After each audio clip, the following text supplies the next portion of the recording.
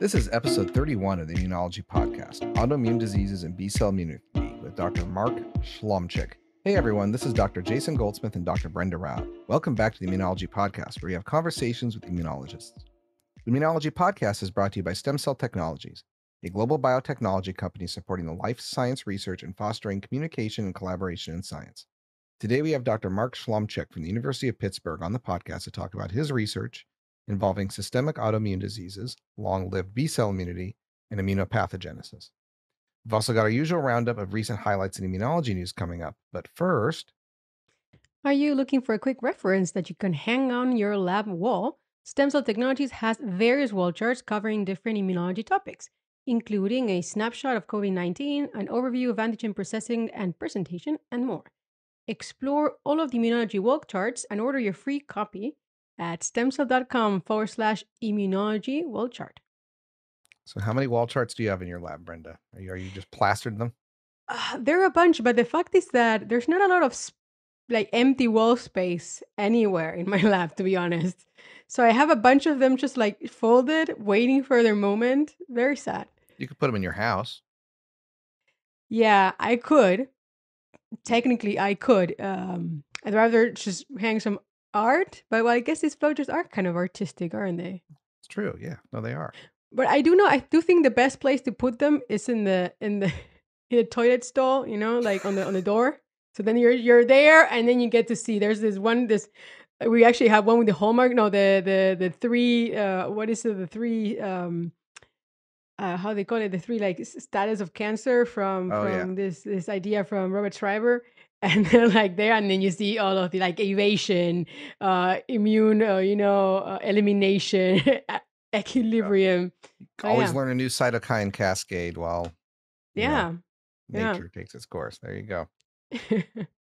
Well, it's almost summer here, and I guess it's the first day, which means it's Yeah. the longest day of the year. How many hours Oh, of daylight is that for you?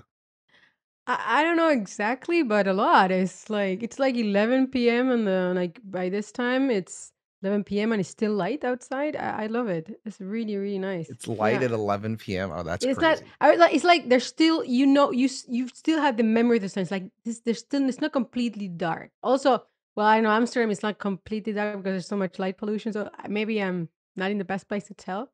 Still pretty You late. know when the sun goes down. Now that's interesting. My Yeah. in-laws are going to be in Alaska right after the Yeah. like July It's- time, and so it'll still be yeah. like 20 something hours of daylight a day or Ooh, more, or 23 or something it's ridiculous. awesome. We should go to Finland to celebrate the solstice. There They you have go. this huge, it's a free, it's a like a public holiday, and people like they do a huge thing. That I think is probably the biggest party is the day, the day that never ends. That's That pretty crazy. literally never ends. It's pretty cool. All right. Well, we should probably talk about some papers here. All right, Do you let's want do me to that. get the COVID paper out of the way? Well, you know what? I also have a COVID paper. All right, two COVIDs. And I guess I'll go first with one here. It's titled Antibody Escape of SARS-CoV-2 Omicron BA.4 and BA.5 from Vaccine and BA.1 Serum. It appears in Cell. It accepted on June 3rd. It's still in preprint. First author, I am going to try and pronounce and apologize now for butchering. It's Akachai Tupracon, and last author is Gavin R. Screeton. So apologies if I didn't get that exactly right. So that being said, the article's pretty straightforward. They take virus or pseudovirus from the most recent subvariants of Omicron, BA4, BA5. Look at how vaccine and BA1 people who are exposed to Omicron as well, the BA1 strain, the original, the OG Omicron, and look at how neutralizing effect you have. They also do mutational analyses. So this is an interesting paper in that I think it is in Cell because they spend all this time doing antigenic mapping of the mutations and show that, hey, with this mutation in this substrain, you lose binding to these different antibodies and drug products, because they also look at monoclonal antibodies and other treatments. which are known to bind to that region with a mutation, but it's also super obvious. Like the mutations in this place are absolutely going to jack things up. And some of these mutations that are in Omicron, the new subvariants of Omicron were in Delta. And so it's like and then we knew those antibodies didn't work in Delta. So the high level point is some of the subvariants of Omicron have mutated enough that they they reduce the neutralizing antibodies even of the first Omicron strain. So you're going to have more recurrent reinfection. And they do a very good job showing structure function mutations of this. So they show that, hey, this mutation in this spot, put this residue here. We've seen this before, or you'd anticipate that it's going to screw things up, and lo and behold, it screws things up. But the very high level is these subvariants are mutating in such a way, mostly in the spike protein, which is why they're not full variants, right? These are really small subvariant spike protein that affects the angiotensin receptor binding area of the cells or other parts, and in the end demonstrates that the mutations affect neutralizing antibody binding. So I wanted to review this to see if there's a lot of new there, but there isn't. This is the same story again with another subvariant. And my question to the scientific community starts to become, at what point does this become less and less interesting because the virus is always going to mutate? Obviously there's a mutational drift where it's eventually going to start settling because it's going to kind of find its sweet spot. And we're not quite there yet, but it's still just mutating in such a way to be, affect binding to an extent of antibodies. It may also affect binding to the receptor though. And it's just another sub mutation. And yeah, every mutation makes it so that some of the neutralizing antibodies don't work, but we think we still have good protection from severe disease, which we see clinically. And you're going to get recurrent infections of COVID. Everyone will, because either you lose the antibodies over time, which naturally happens, or the antibodies become less effective over time. Then you get a new subvariant, and so the antibodies kind of work, and you're protected from serious disease, and you get a new batch of antibodies that are even more optimized. Then it mutates again, and this is life for all viruses that we are bathed in all the time, and we're just really tracking this one, and I'm wondering when we should stop really tracking this one because it's starting to become the same story over and over again. Jason thinks, boring, not again.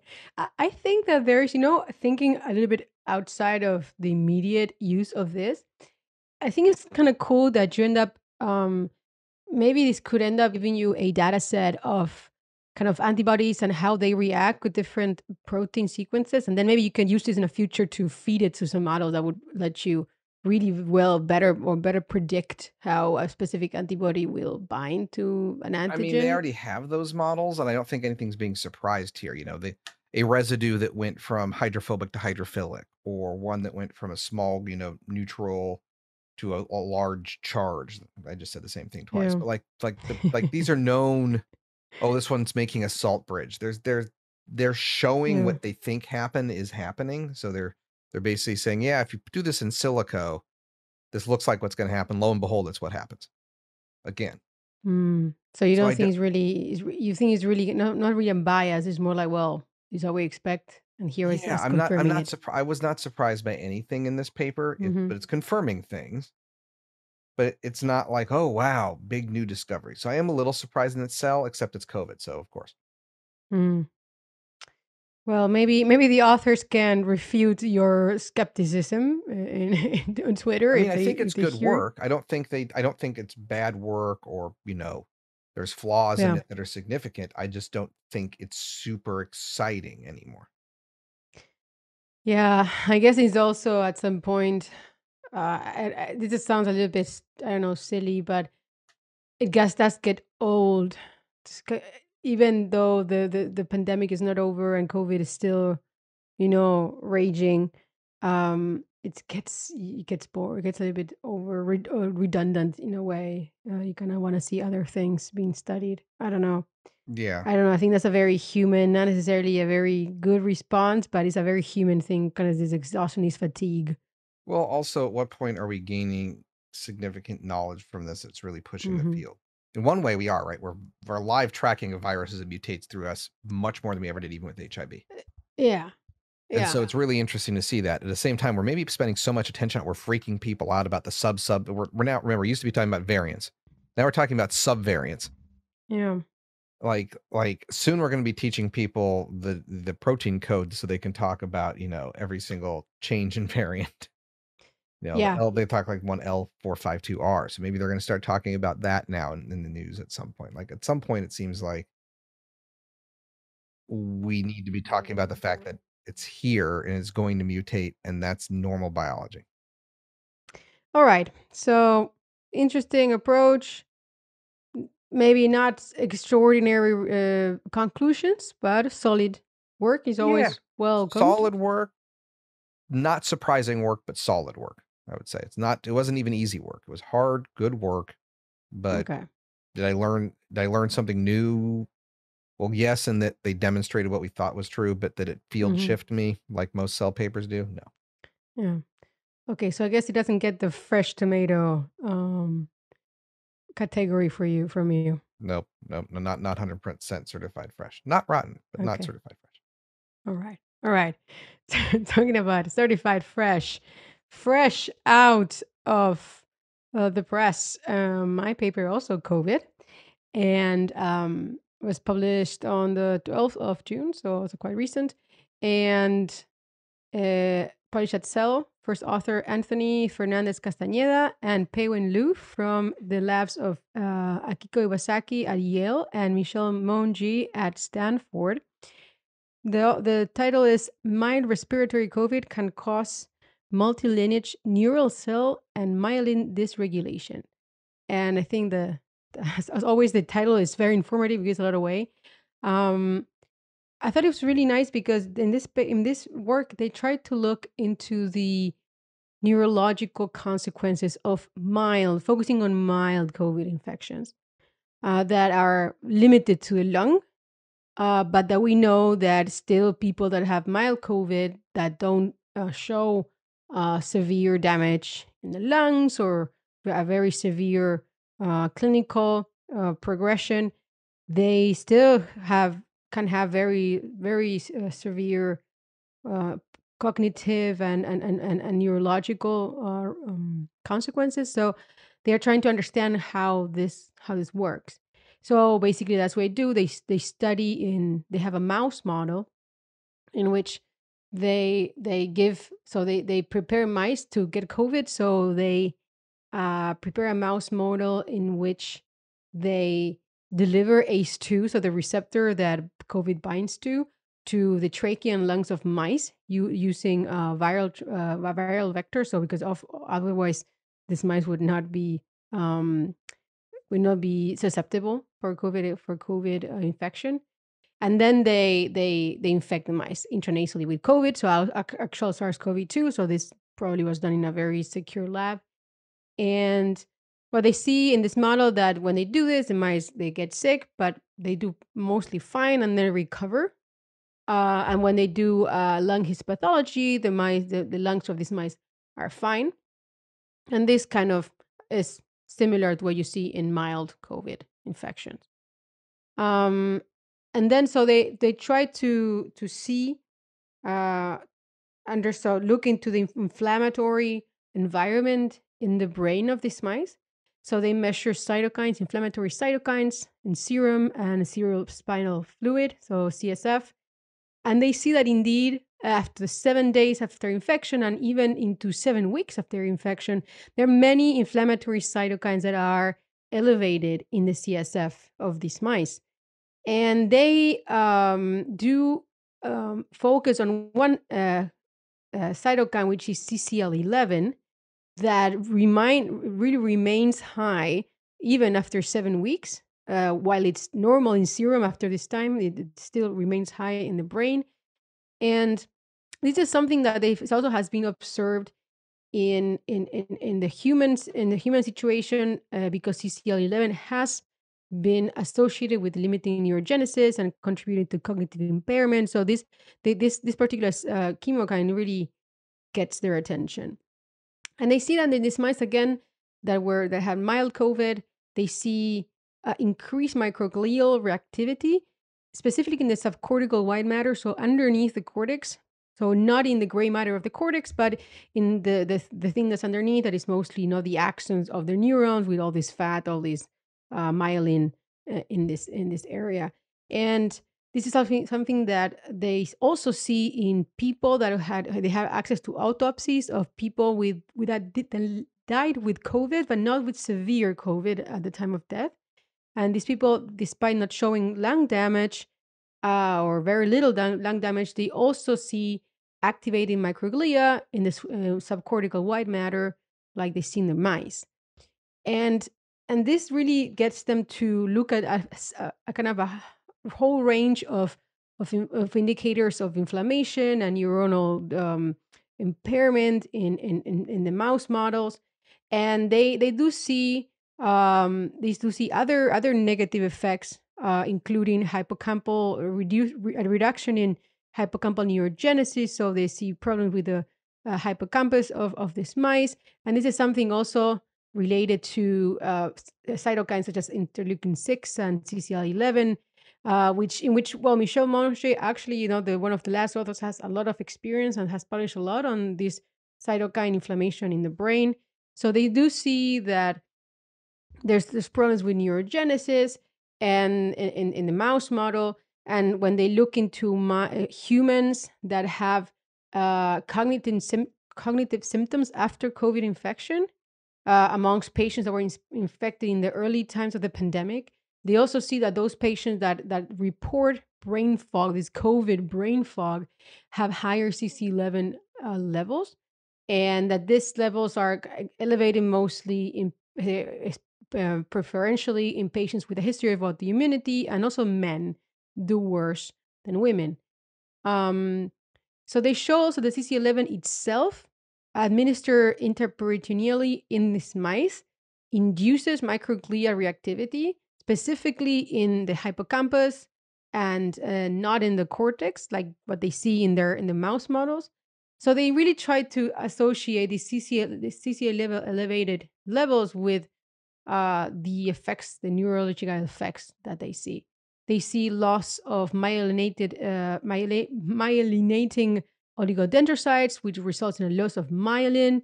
Also, and this is something that has also been reported for another therapy that is known for inducing cognitive fog, which is methotrexate therapy and other chemotherapies for cancer.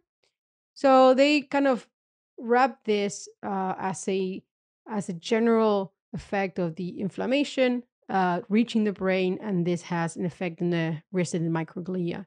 They compare with H1N1 influenza models in the mice, which they see that influenza can also increase the inflammatory cytokines in the CSF.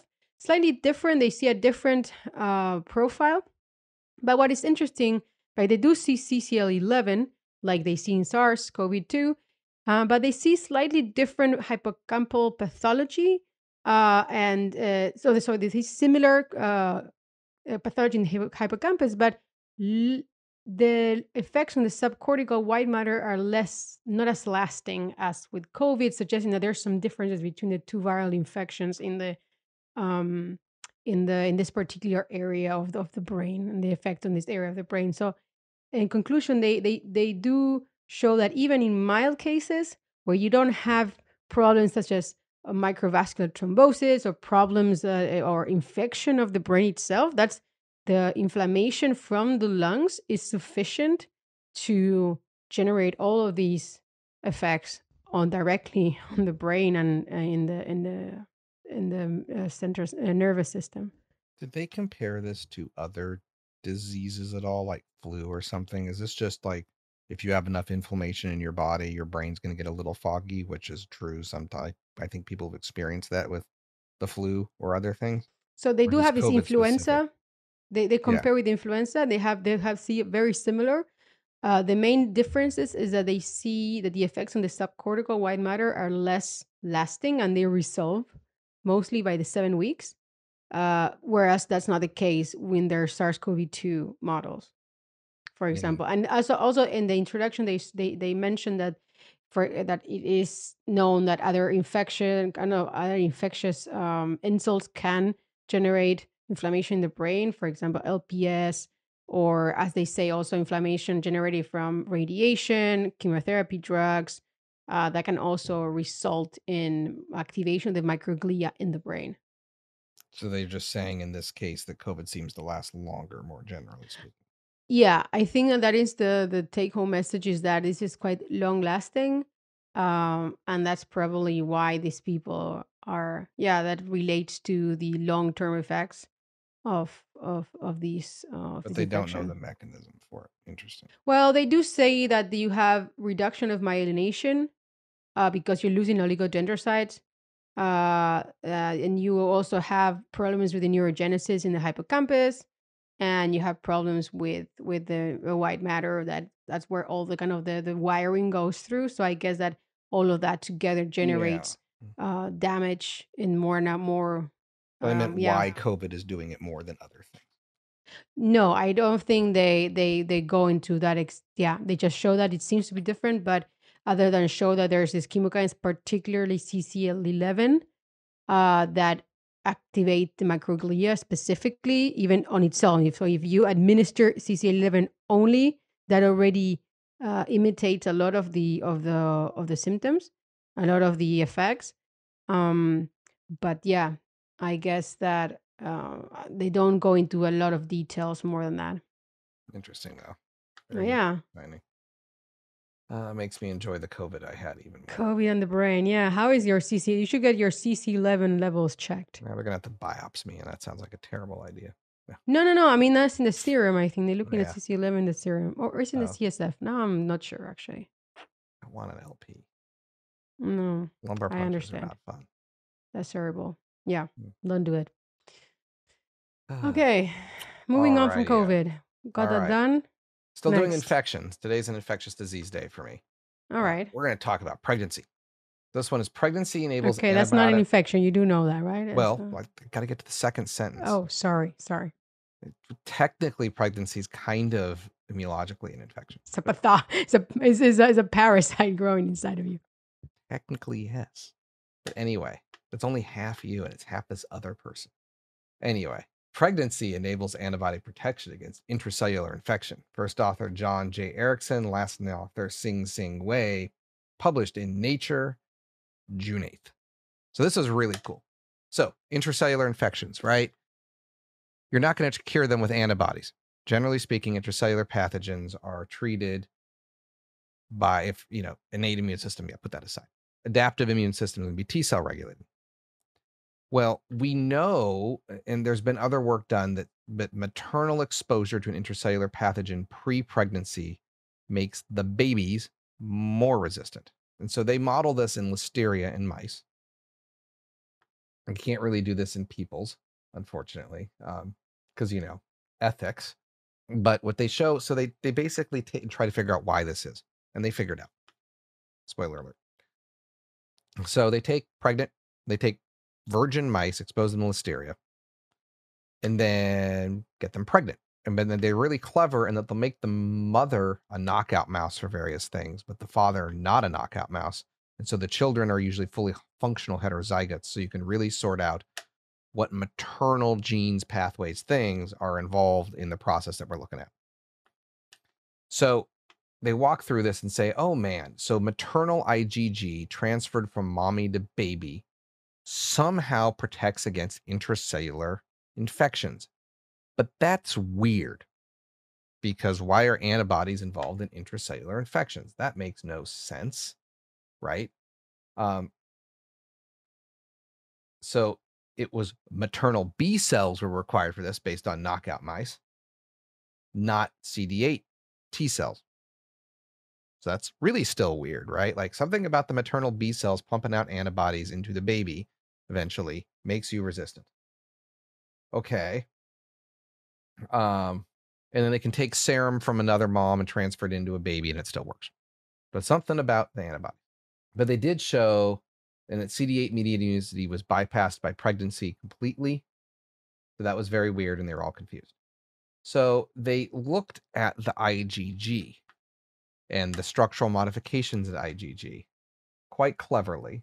There's different enzymes that will deacetylate or modify different parts of it. And so you can determine the rate of that reaction and then determine what was bound, what was there beforehand. Like if the enzyme can't work, it can't consume ATP. If it can't consume ATP, you don't have a color change in a plate. So that was their main method. And then they did mass spec, of course, because you got to do mass spec for this type of thing. So they showed that there is a salicylic acid that's really important for this, that's on the antibody, but that it's specifically deacetylated during pregnancy, but not in virgin mice. Okay, that's weird. So that's a thing that happened, and they find the position. It's 9-O acetylated salicylic acid, but we're just going to say it's the important one here, so I don't have to say that over and over again. So this important residue is deacetylated. They show where it is, and it's on the FAB region. Okay.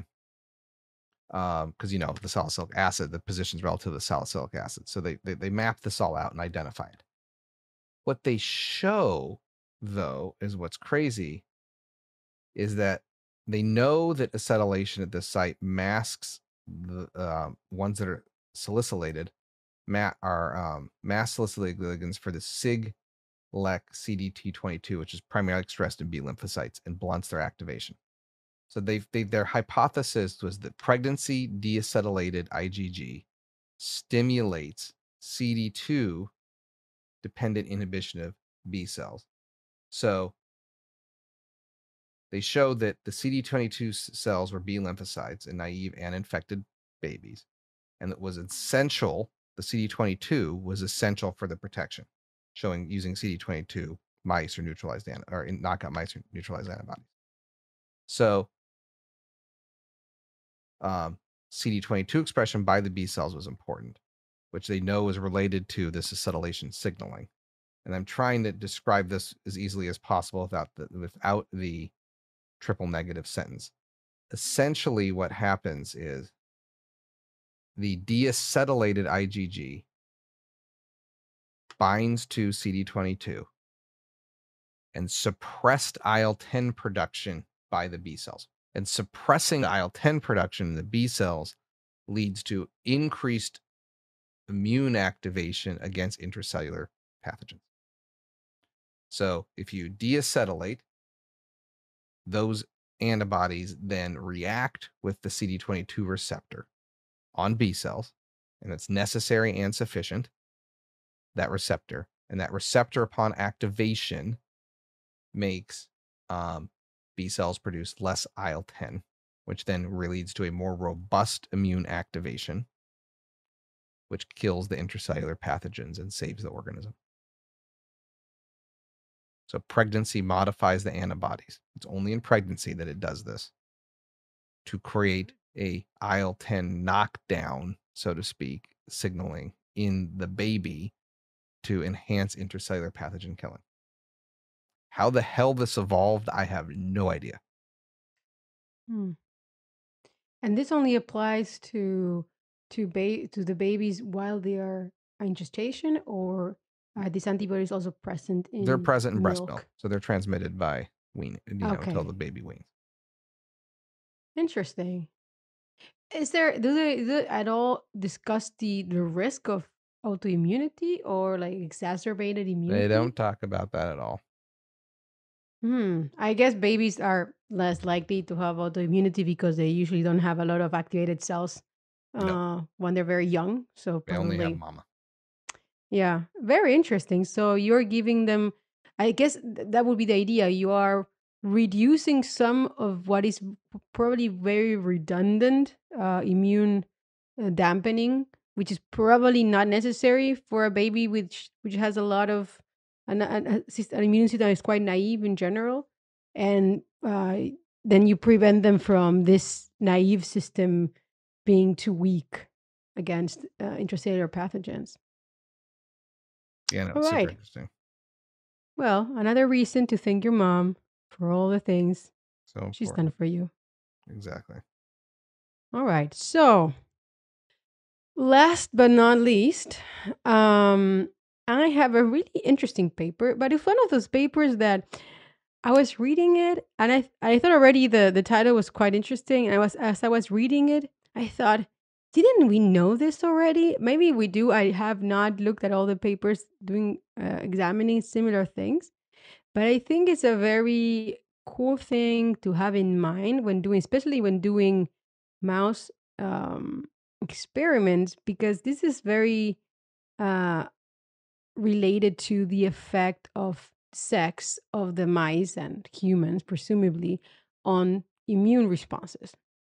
So, this paper is titled Androgen Receptor Mediated CD8 T cell Stemness Programs Drive Sex Differences in Anti Tumor Immunity.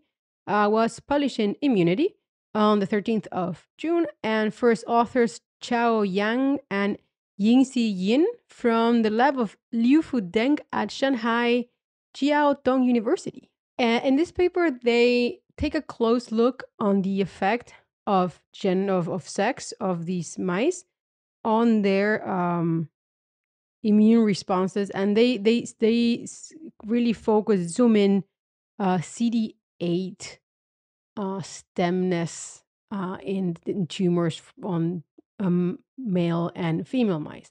So we know that the expression of the androgen receptor is expressed on immune cells and as well as in other cells, and that this expression and the ligands of the androgen receptor can influence many cells, amongst them immune cells. And the authors mention some examples that have suggested that sex-specific responses are consequence of signaling through this receptor.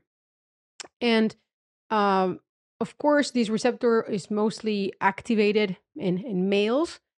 For example, some of the male hormones that are activated and are binding to this intracellular receptor and influencing transcription. And they want to look closer at the effect of sex in cancer. So they have 3 mouse models, which they start their work showing that for all MC38 mouse models, B16, SIY, they have an SIY expressing B16 melanoma model, and EIA induced spontaneous hepatocellular carcinoma model. Basically, in all three, they show that the cancer was more aggressive in males, and even in the case of the spontaneous carcinoma model, was almost only observed in mice that were male. And they start with this very strong initial data set, and they say, well, what are the differences that we see in the tumors between these males and females? And although they don't see differences in things such as the innate immune cells, they quickly zero in these T cell populations because they see lower infiltration of CD8s and CD4s in males. And interestingly, so they see these differences between males and females. And one of the things they do is that if they deplete CD8s, they see that this reduces the outcome bias between the two sexes. So they really suggest that this difference is mediated by CD8s. When they look into the CD8 population in these tumors, basically what they see is that the CD8s from male mice show more signs of exhaustion, expression of PD-1, TIM3, and they have lower expression of genes of genes that are associated with what is known as stemness and kind of persistence of CD8 cells. And they mentioned TCF1 and SLAM6. They have less of. And for example, CD8 T cells in females show a higher proliferation as measured by Ki67 stain. So they have this, they kind of propose that there is a skewage towards a less stem-like phenotype in male mice. And this, of course, has a negative effect on the survival and function of the CD8 T cell populations in the tumor. They have adoptive transfer models in which they have 2C TCR mice that recognize this SIY peptide that they're expressing their B16 melanoma model. And interestingly, if they have CD8 T cells that are transferred from a male mouse So they transfer male and female cells into male mice.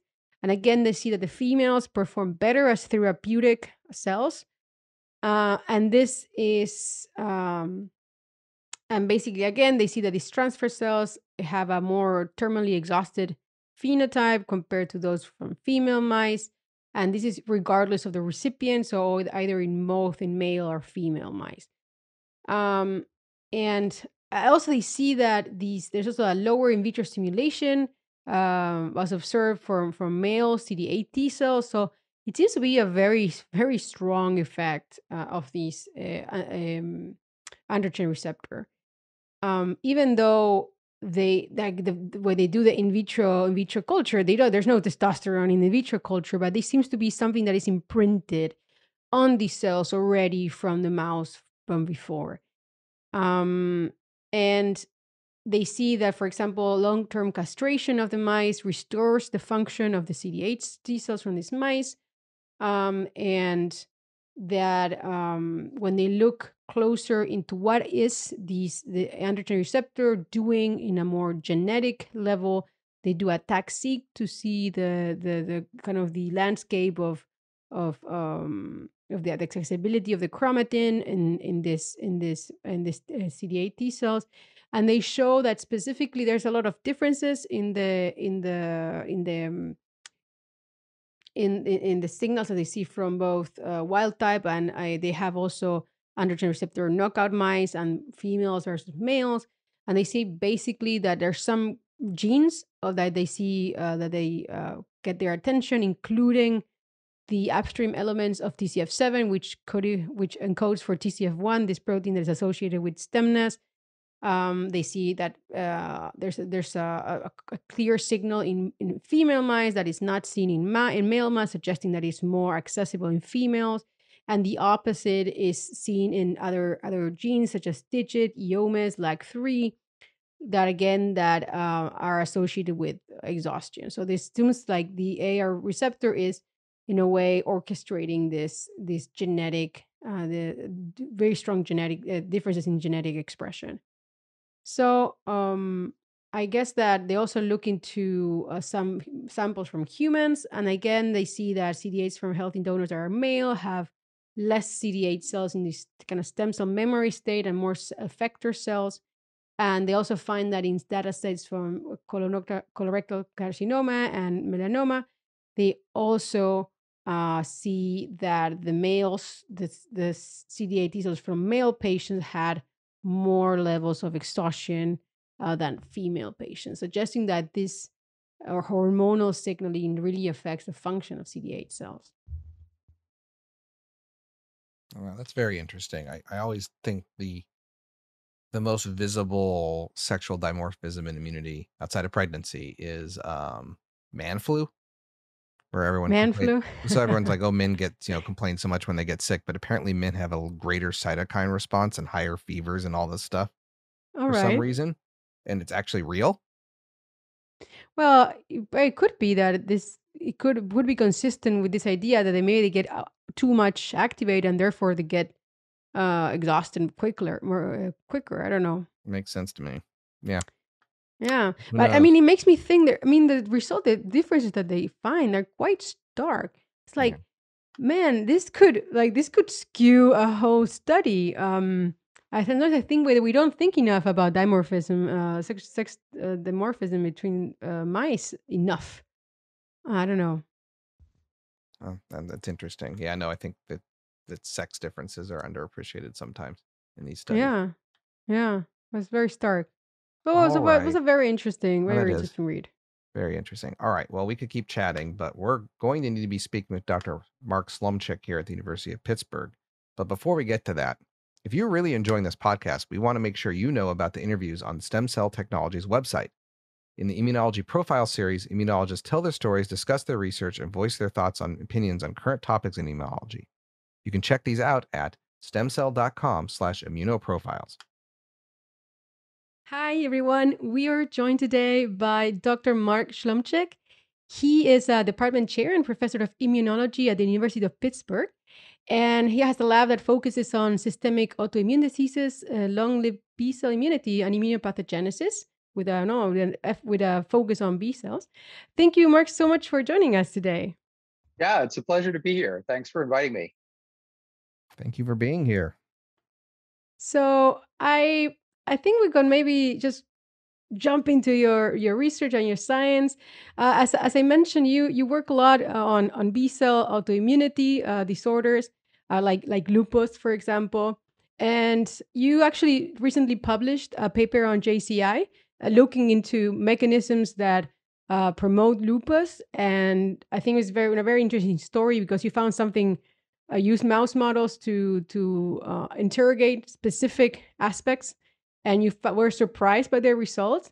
And I think maybe if you would be so kind to talk a little bit about your experience studying autoimmune disorders like lupus, and maybe use your research to explain what do we understand and not understand about these pathologies.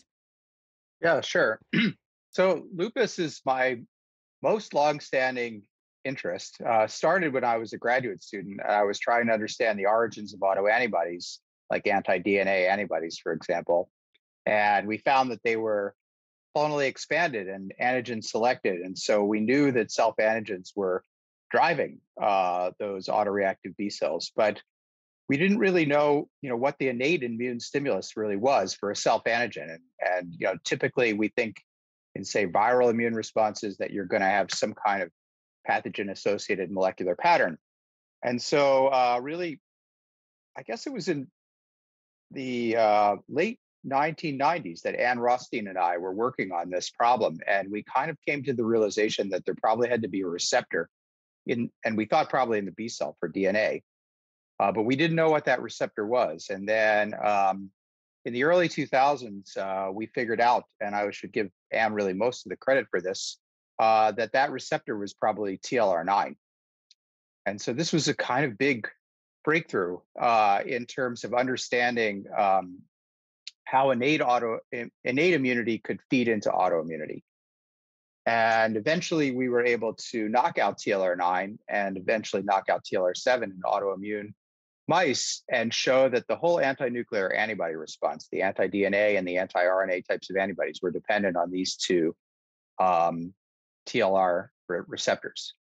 But that's the lead up to the current work where we were trying to figure out where these receptors needed to be expressed in order to drive autoimmunity. And I should add one sort of side thing, which is actually not such a side thing, and that is that when we knocked out TLR9, we were expecting disease to get better, but instead it got worse. And many other labs in different lupus models knocked out TLR9. And every time they did it, they actually had mice that had worse disease. They didn't have the anti-DNA, but they had worse disease.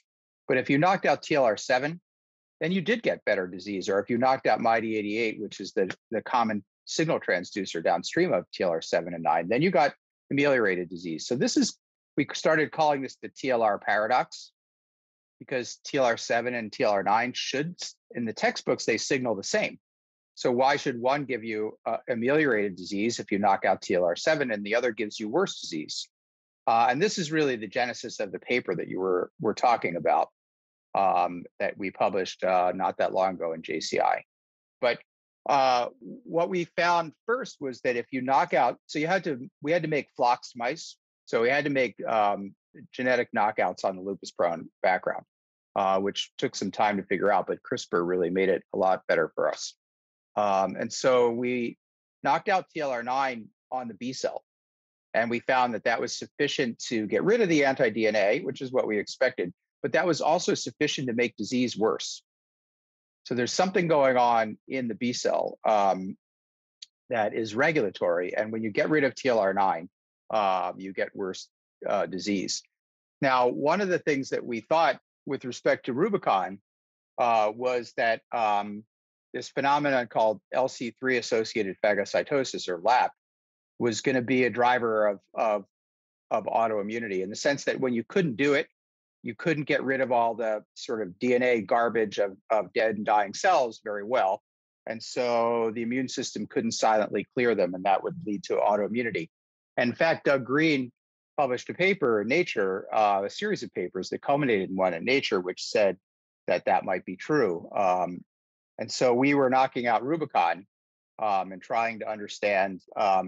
So Rubicon is, I should add, is an upstream transducer, a starter of the LAP process. It's considered to be uh, specific to LAP and not involved in autophagy. That was the idea.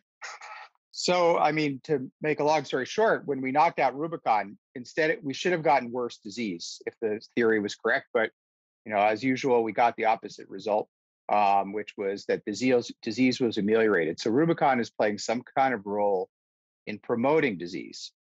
But we also found that you didn't need Rubicon for LAP, which was contrary to what's published.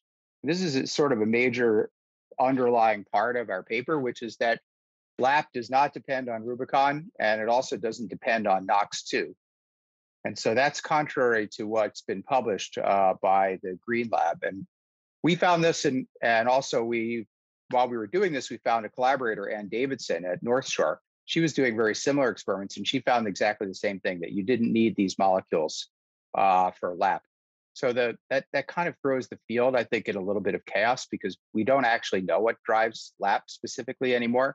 But what we do know is that Rubicon is important for driving autoimmunity. Does this change at all your hypothesis regarding the actual role of LAP in autoimmunity?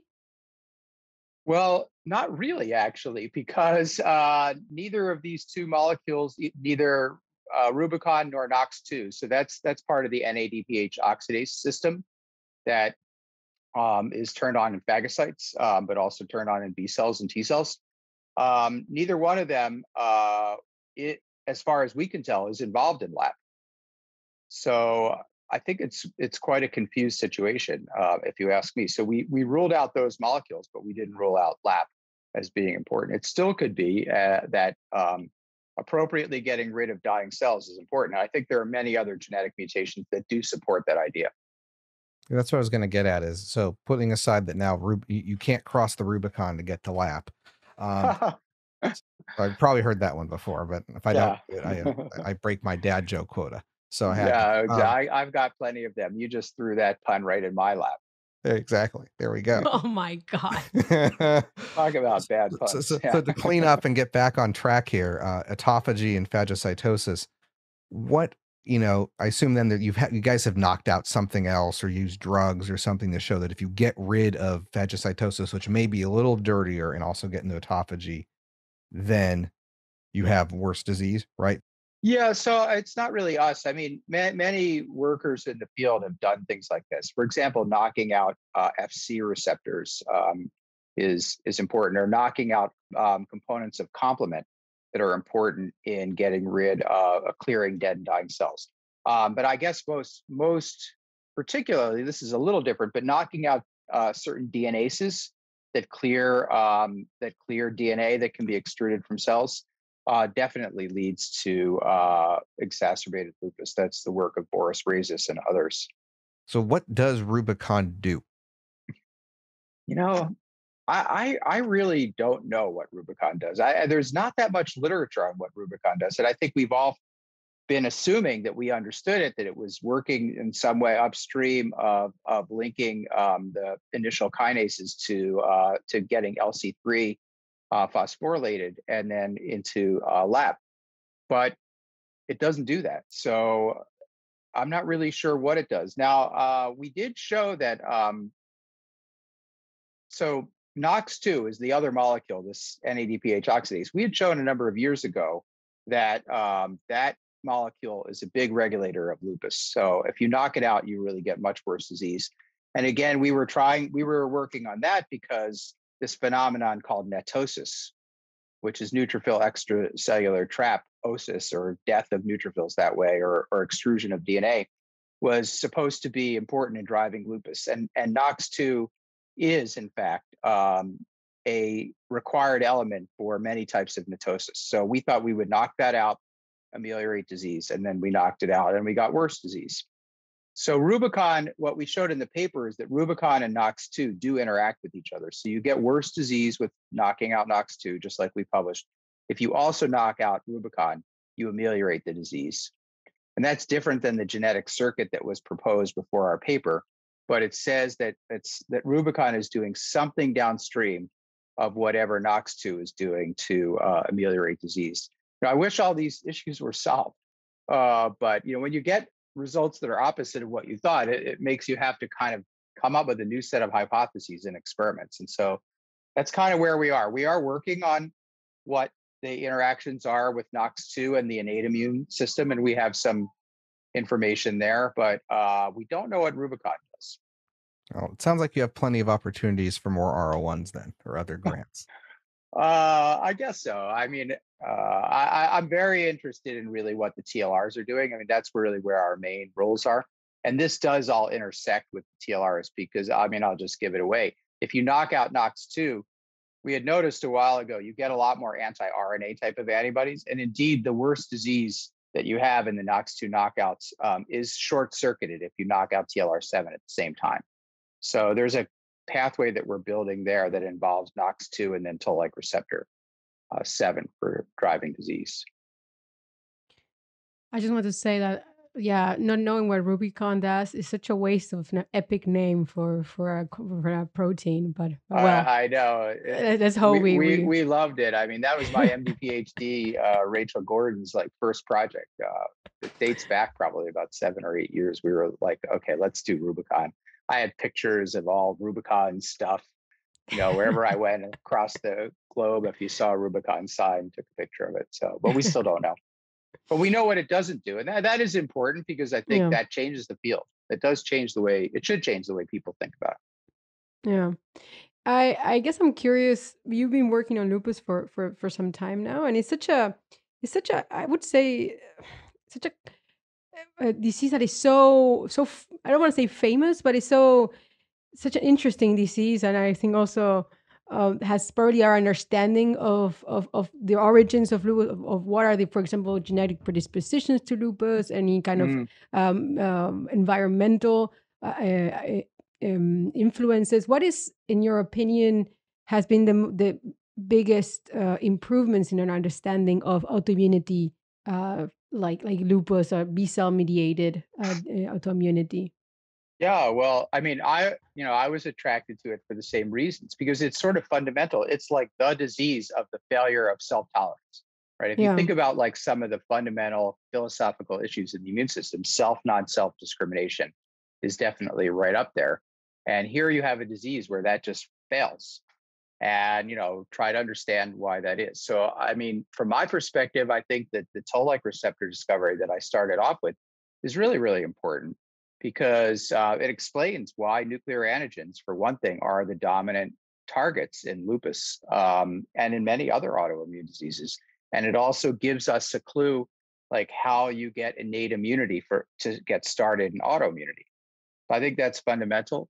B-cell driven was something that wasn't really, I mean, the role of the B-cell, I don't think was really clearly shown. We were actually the very first knockout that I made and published in 1994 was the B-cell knockout at lupus. And we showed it just completely destroyed disease. Those mice looked just like BALB/c mice. There's nothing wrong with them at all. And the main reason for that is the B cells were playing a non-redundant antigen presentation function.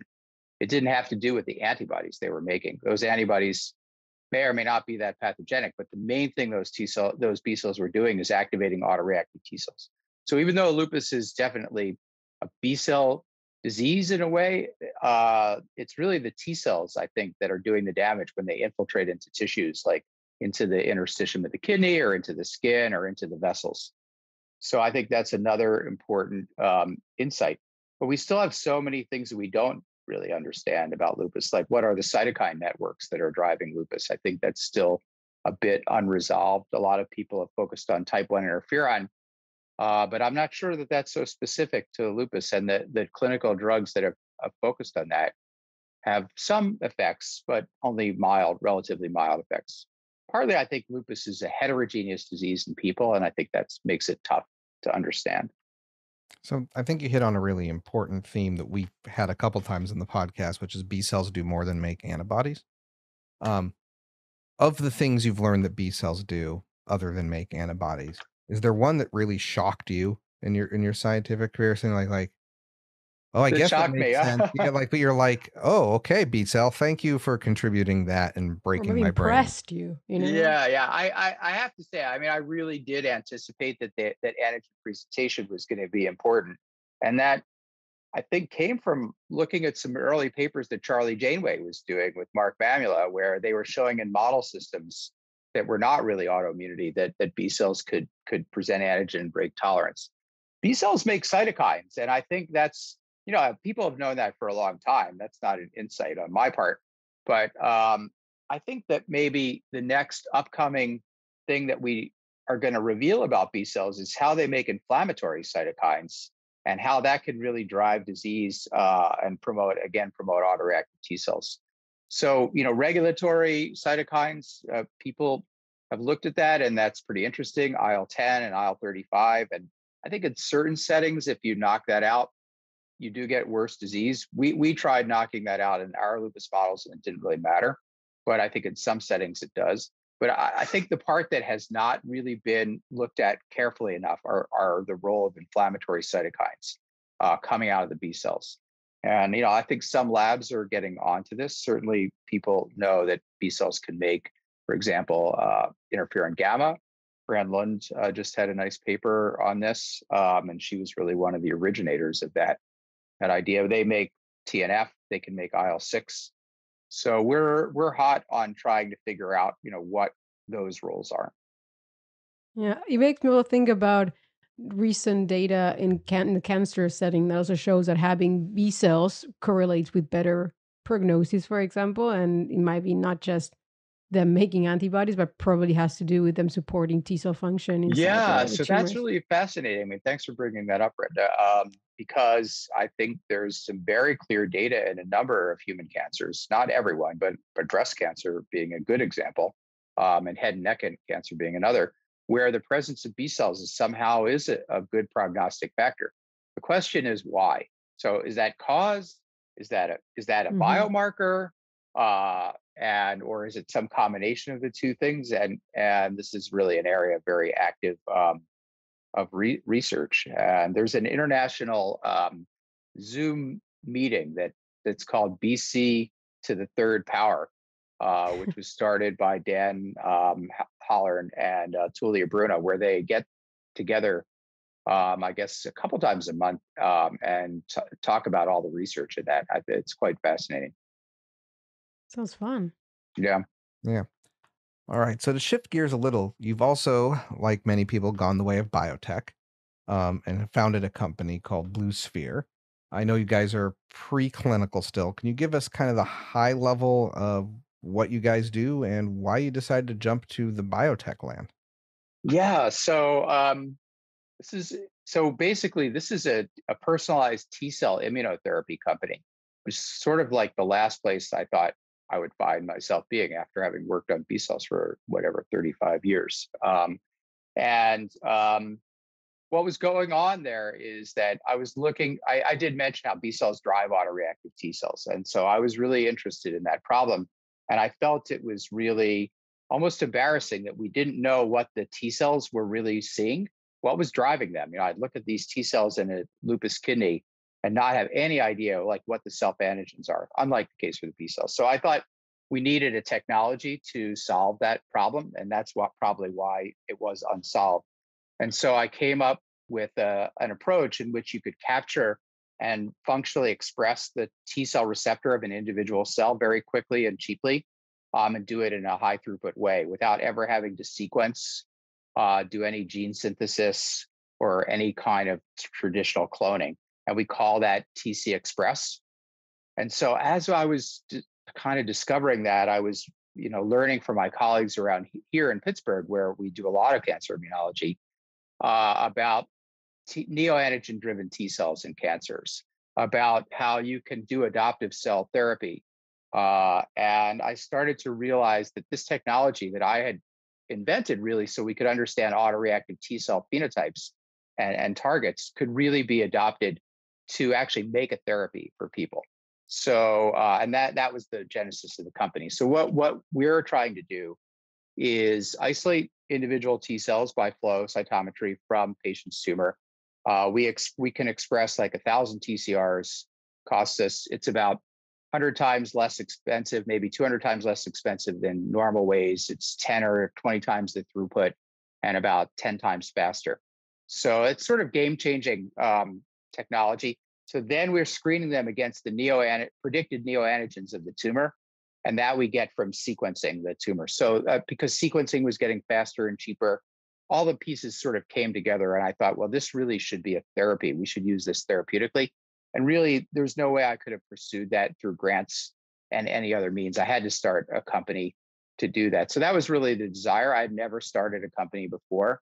I was not, kind of in that culture, and this was different. But we've really enabled the method, and the company is going to the clinic in less than a year with a variation on that theme, where we've used this platform, this TCR discovery platform, to clone T cell receptors for minor histocompatibility antigens. So we're going to be treating bone marrow transplant patients with T cells that should kill leukemia without causing graft versus host disease.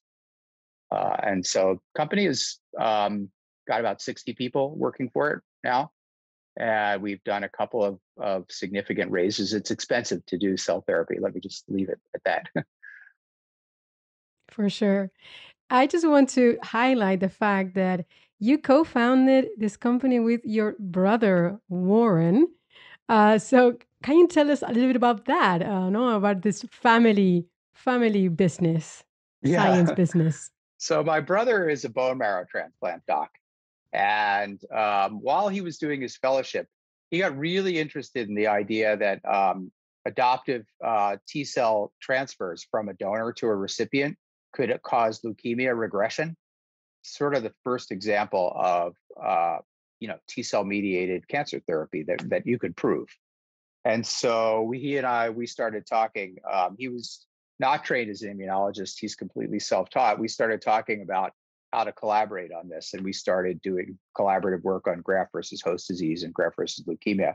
And his career sort of burgeoned out. He's one of the leaders, I would say, in the field of graft versus leukemia and graft versus host disease research.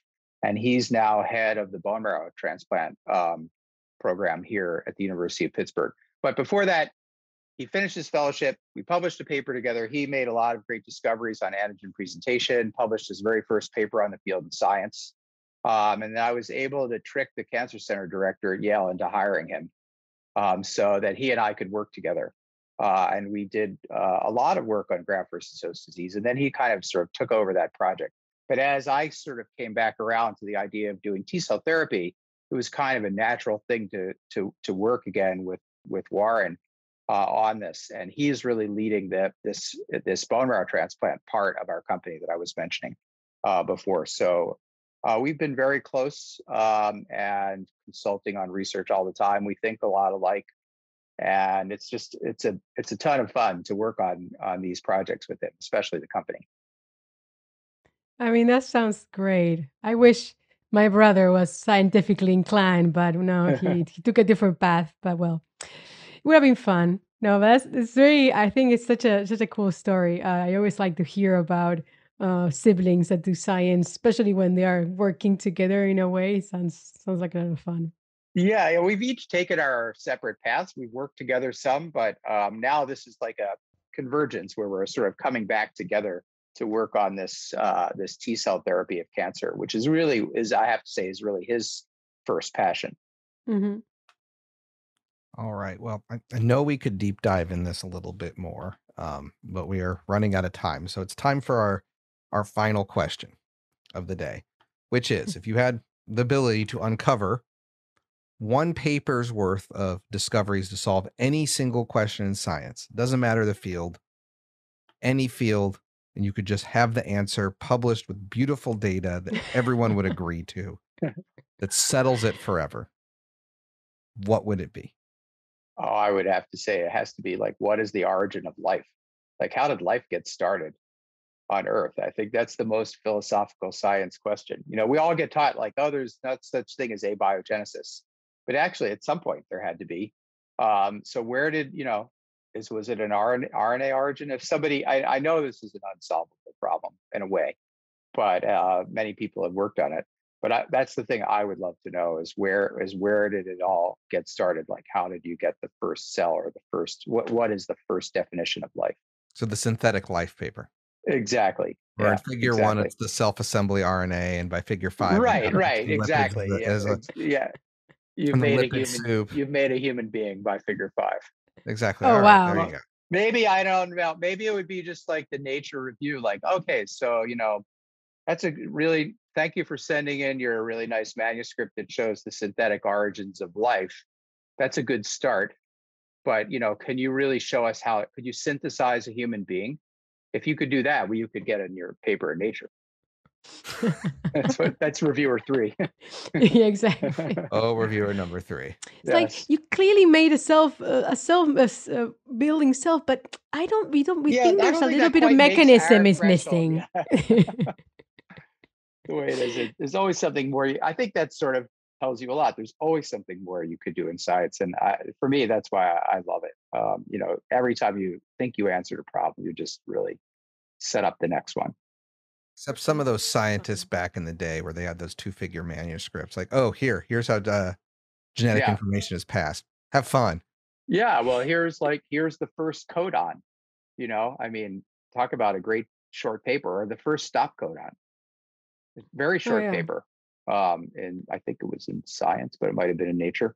Very couple of figures. That's it. Here's your stop codon. No single cell RNA-seq. Right. Yeah, right. Exactly. Exactly. But this is the mouse I spent 5 years generating. It has this phenotype. I'm graduating, so goodbye. And then now it's like, this is panel 1 of figures 5. We made the mouse to test our hypothesis. That's me. And we did it in 5 weeks with a CRISPR. Yeah. Yes, exactly. Well, that's sort of where we are. I'm always trying to take genetic approaches to things because I think they give nice, clean answers. But in reality, they all, like we were talking about at the beginning with the Rubicon knockout and all that, they oftentimes just, give you an answer, but then open up a whole another set of questions. So yeah. Little did you know when you pursued science, you'd be a mouse breeding expert, and that would be your real actual job. Exactly. It's kind of true, though. Yeah. All right. Well, thank you very much for coming on. It's been a pleasure discussing B cells, the meaning of life, and biotechs. And you're awesome, and an awesome brother biotech. Yeah. Well, maybe we should have called it Brother Biotech or Brothers Bio or something. I don't know. We messed up. Yeah.